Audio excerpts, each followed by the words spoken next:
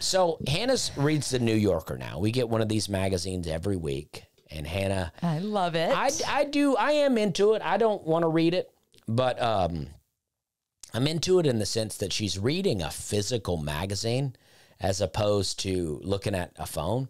I look at my phone a lot, but I'm doing a lot of different things on there. I book flights. I'm paying bills. I'm checking emails. I'm wasting a lot of time on social media, but I am doing those other things. And I also read articles. I read about owls today for a while. I bought 2 bat houses and an owl house, and I'm going to put them out at the land, but I wanted to put the owl box here at the house in our neighborhood to attract, to attract an owl here. I thought that'd be really cool. But Hannah seems to think that's a bad idea. I'm concerned about it. I'm concerned about a forest predator being brought into the suburbs with little babies around. You don't know nothing about an owl. Dusty, you don't know anything about an owl.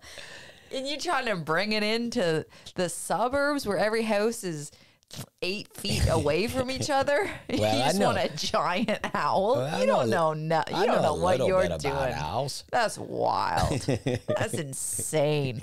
I said to you today, and I'll say it on the podcast, there's going to be a headline next year like, idiot comedian attracts owls with his owl house, and now a child's gone. Well, that's a poorly written headline. But.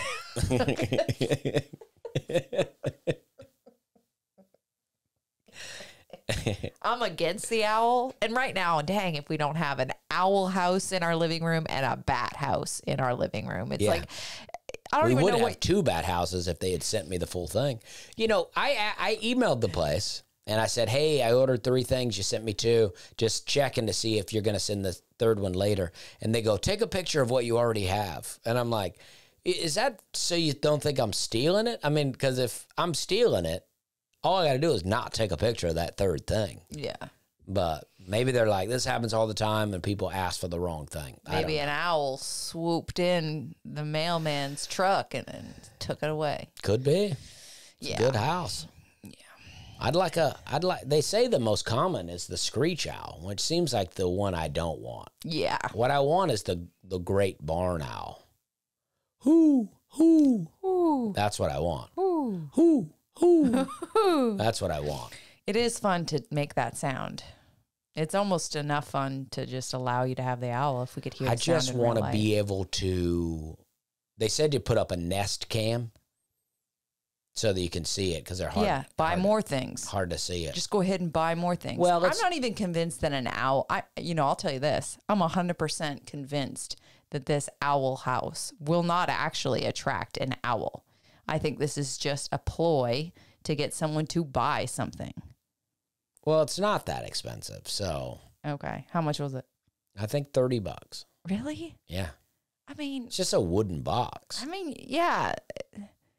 It's okay. We'll see what happens. I mean, I buy birdhouses and the eastern bluebird nest in there. Yeah, we have birdhouses, and about half of them have birds, and the other half don't.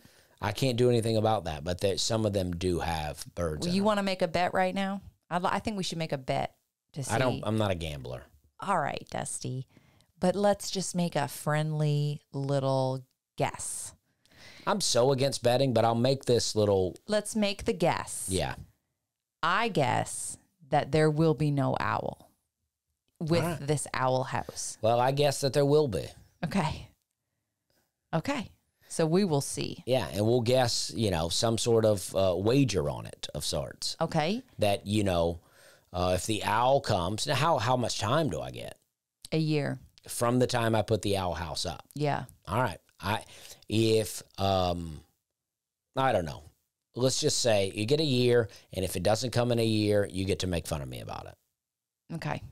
And if it does come, you have to admit that I'm the owl whisperer.